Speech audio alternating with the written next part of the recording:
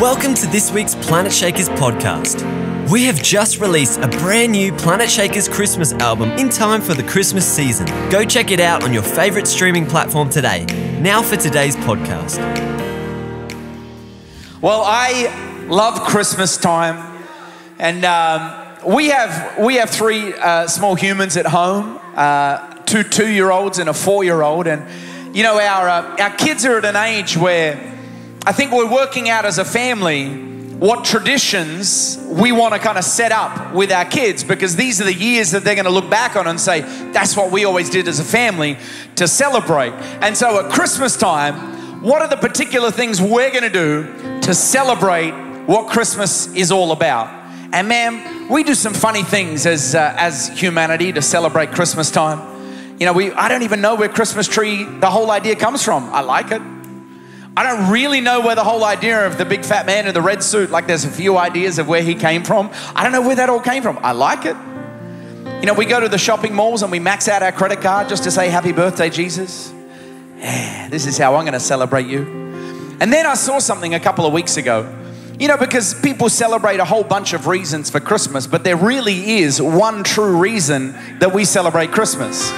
But sometimes people are like, I'm going to celebrate the real reason of Christmas, but only just. I don't want to give it a whole celebration. I want to give it the bare minimum. And I saw this online 2 weeks ago. Would you look at this picture that I found? This, ladies and gentlemen, is a nativity scene. Depending if you prefer a spherical nativity or rectangular nativity, this is the bare minimum nativity scene that you could possibly have. And I've worked it out. We can work out which one Mary, Joseph, and Jesus are. I'm not sure which one's Mary and which one Joseph, because, you know, Mary did just give birth, and traditionally. Anyway, the shepherd in this one brought his sheep, but I think the sheep in this one came alone. And then you got the three wise men. But how ridiculous are the things that our world comes up with. I think it's hilarious. Our world does some funny things. And the truth is, I'm not really here to hate on any way that people say, well, maybe I'm here to hate on this a little bit, but I'm not really here to knock any way that people celebrate Christmas. But I do think it is important that we understand what it is that we are celebrating this Christmas time, with all of our traditions and our celebrations, what they're based on. And so I just wanted to talk today about the very first Christmas. And I was thinking, what should we call today? You know, we need to have a title for the sermon. And I thought I could just call it Merry Christmas or Happy Christmas or Season's Greetings. But I thought, you know what? I'm going to call this sermon today, Mary Had a Little Lamb. That's what I got. Mary Had a Little Lamb. So I want to preach to you about Mary Had a Little Lamb. And to do that, I don't want to just take us back to the first Christmas. I want to take us back a lot further, about over 1,000 years before the very first Christmas. Are you ready? We find ourselves in the book of Exodus, and the children of God are in slavery. But God sent a deliverer by the name of Moses. Now, and he was someone that was going to lead God's people out of bondage into freedom and into the promises that God had prepared for them. But when this deliverer was born, the king of that time realized, hang on, there's something significant going on. And so he made an edict to kill all of the boys under the age of 2, trying to wipe out the deliverer. But of course, Moses survived. He grew, and eventually, with the call of God, he confronted the ruler of his time, the one that was keeping God's children captive. And so there was this battle, this epic battle of the ages that really proved the divine power of God over the power of this world. And in a final display to change the heart of Pharaoh, because this evil ruler had hardened his heart against every opportunity God gave him, the Bible recounts that the sons of the enemy were about to be killed by a plague of death, that would take away the firstborn in every household. But protection, covering, deliverance, that was going to be provided for the children of God.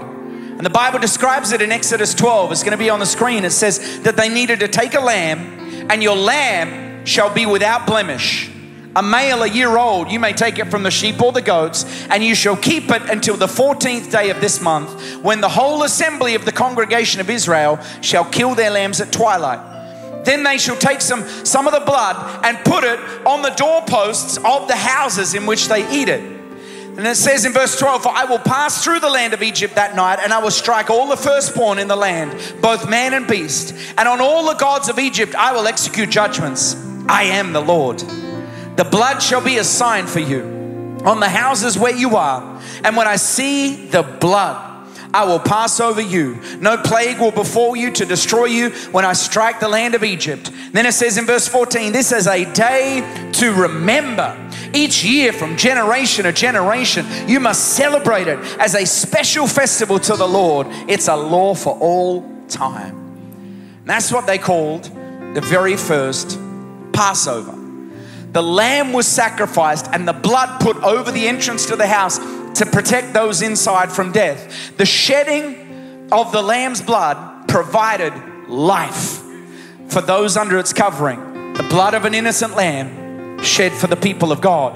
And I love this. As I was reading the story this week, I read all the way to verse 14 because I wanted to point it out. It says very specifically, this should be celebrated every year, and this should be told to the generations. And as I was reading it, I was stirred. And so yesterday morning, I sat down with my 3 children. My wife had already left, and I read to them the story of Christmas. I'll be honest, I don't think they paid attention. I'm pretty sure they took in barely any of it. But I love the fact that this is an important thing, that we tell the real reason behind why we celebrate. And so you fast forward from this moment, some 1,300 years, and we get to the first celebration of Christmas. You know, in the Bible, in the New Testament, it actually calls Jesus our Passover lamb. And where in the Old Testament, a lamb was slain once a year as a temporary covering for God's people. Here, we know that Jesus gave his life on the cross once as an eternal covering over us. The innocent Lamb of God whose blood was shed to cover humanity. And like the original lamb covered God's people from death, so too does Jesus. Because the ultimate victory of the cross is not that Jesus gave his life to make bad people good, but Jesus gave his life to make dead people alive. And that's the greatest miracle that Jesus does. I want you to understand that what started on the very first Christmas is a promise we get to live in today.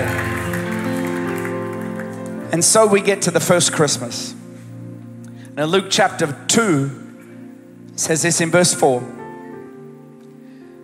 We know that the ones who gave birth to Jesus was Mary and Joseph. And at the time when they were getting ready to give birth, there was a census that was called in the land. And they had to travel from Galilee, from Nazareth, up in the north of Israel, down to the south. I think it's some 60, 70 kilometers down to Bethlehem. And they had no cars, no planes, no helicopters, no trains. The only way they could get there is by camel.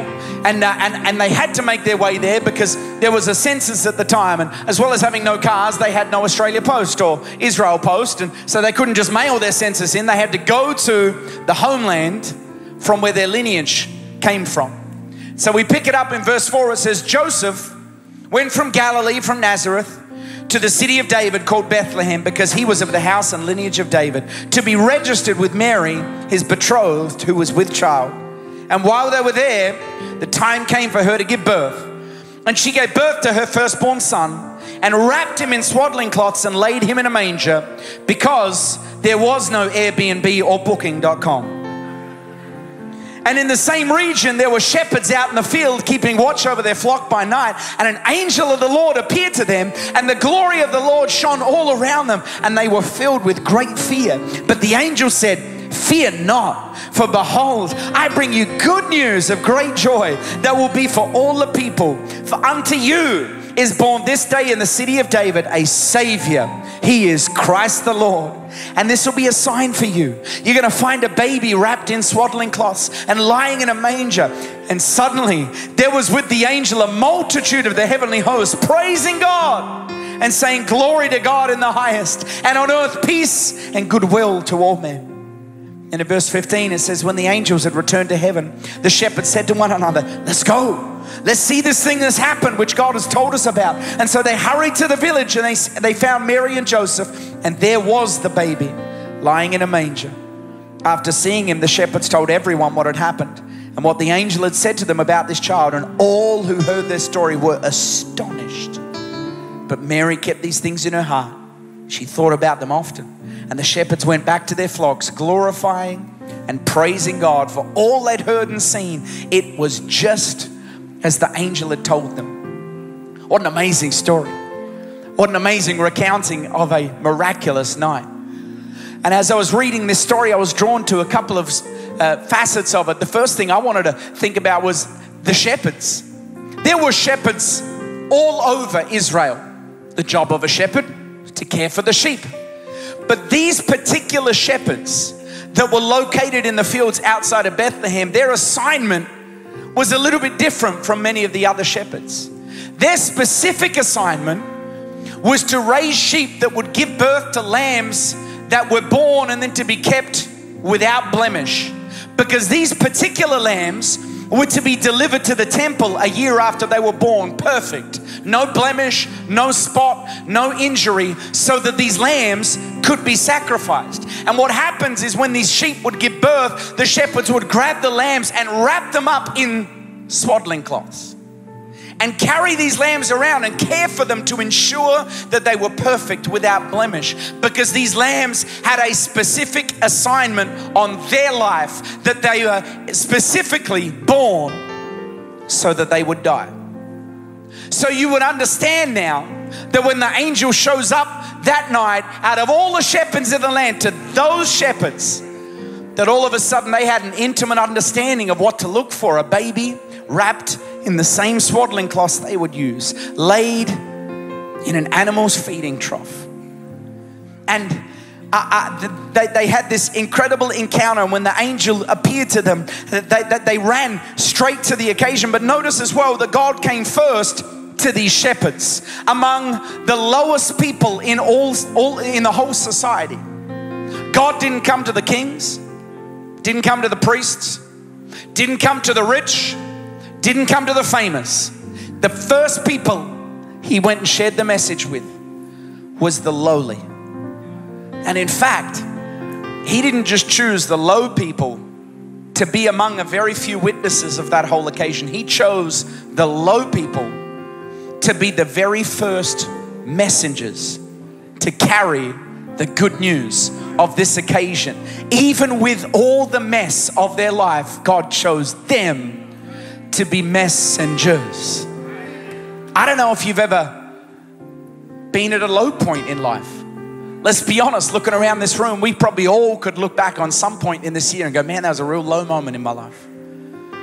Or perhaps you could look back on a moment in your life and think, man, I felt stuck in a pretty low position in my life. Maybe you're in this room this afternoon and that's how you feel today. Truth is, the Bible talks all the time about mountains and valleys, high points and low points. There's seasons in our life we go through where maybe we do feel down and out. Maybe we do feel stuck by our circumstances. Maybe we do feel like we're at a low point. Well, I love stories for reasons like that. The Bible says that God will choose the foolish things of this world to confound the wise. The truth is, there is never so low you can get that God can't come and visit you. God can't choose you. God can't reach you. God can't call you to come and witness and to be a messenger of His good news. Be encouraged this Christmas. God chose first to come to the lowly. See, the truth is, God's not looking at your credentials. God's not looking at your worldly status. God's not looking for how high up you feel or how highly positioned you are. See, God can take anyone. Or maybe just this Christmas. Christmas in general is a difficult time for you. I literally just saw a friend of mine on Instagram post about how this is their first December without their father. You know, there's many reasons why Christmas can be a time of celebration for the world, but a time of difficulty for individuals. It can be a moment where we're reminded of the things we've lost. Or maybe you feel like all year you've been watching people celebrate their victory and you're still in the middle of your battle. Well, I got good news for you this Christmas. This year, was the greatest victory that was just beginning to unfold. And it didn't look like a victory at a time. This was not a child born to kings. This was not a child born in a 7-star hotel. This was a little baby born to a couple of nobodies in an inn, wrapped in swaddling cloths and laid in a manger. But this right here was the start of the greatest victory and the greatest gift. See, victory doesn't always look like victory to start with. Breakthrough doesn't always look like breakthrough to start with. This might not look like a great gift, but I'm telling you, this is the greatest gift humanity's ever received. It's his first Christmas. But there's another side to the story I want to show you. Can we go deeper? See, the shepherds weren't the only ones to be led by God to witness Jesus. There are others included in our nativity scenes. Even though they didn't show up for probably many months, if not a year, they are the wise men. See, in our retelling of the story, there's always 3 wise men, but in fact, the Bible never says there's 3. It just says that there's 3 gifts. And in fact, a lot of Bible historians suggest that there could be anywhere from 10 to 15 to as many as 100 of them show up. And the Bible says in Matthew chapter 2, verse 9, it says, after listening to the king, they went on their way, and behold, the star that they had seen, when it rose, went before them until it came to rest over the place where the child was. And going into that, when they saw the star, they rejoiced exceedingly with great joy. And going into that house, they saw the child with Mary, his mother, and they fell down and worshipped him. And then they opened up their treasures, offering him gifts of gold, frankincense, and myrrh.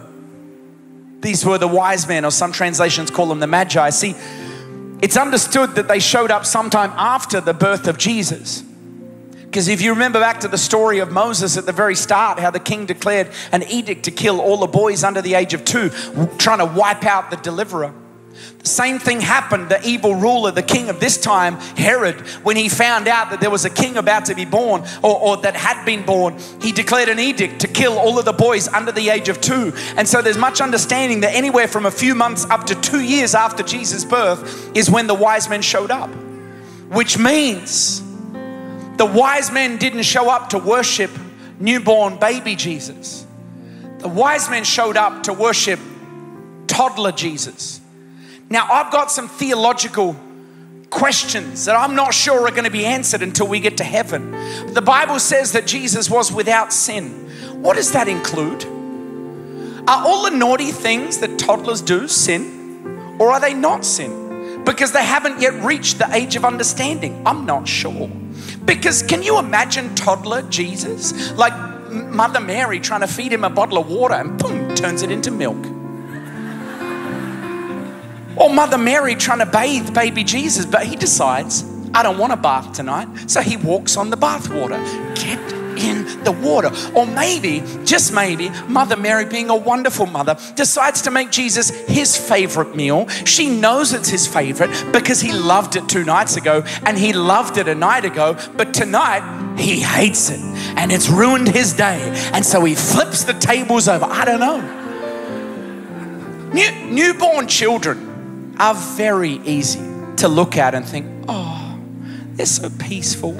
Every few hours, there's a bit of a mess. And as long as you're not the mum and the dad, you don't really have to have anything to do with that. But other than that, outside those few minutes every few hours, they're just perfect. You can pick them up and pat them like a dog that sleeps, or, you know, shh. And just it's beautiful, it's lovely. But see, I feel like it's all one big ruse for parents that, you know, you feel like once you've got that kid sleeping through the night, you feel like an expert. You're doing this thing right. You're amazing at what you do, but it's all a trick just to lull you into a false sense of security, because then this child grows and it starts to move.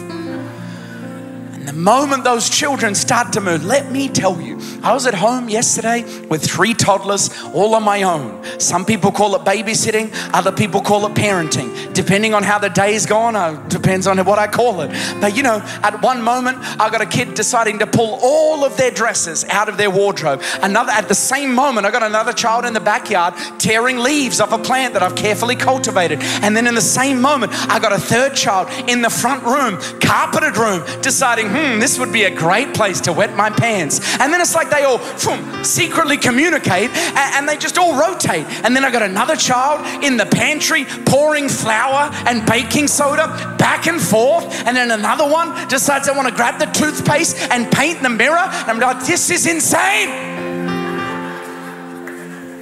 When I was growing up in church circles, we used to talk about this thought. I heard it said many, many times that, you know, when dealing with people and mistakes people make, you know, we love the sinner.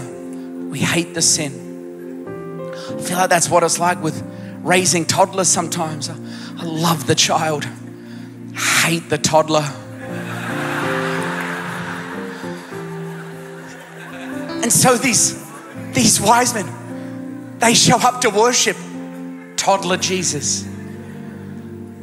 As funny as that thought is, you got to understand, these wise men were maybe the most unlikely people to be included in the Christmas story.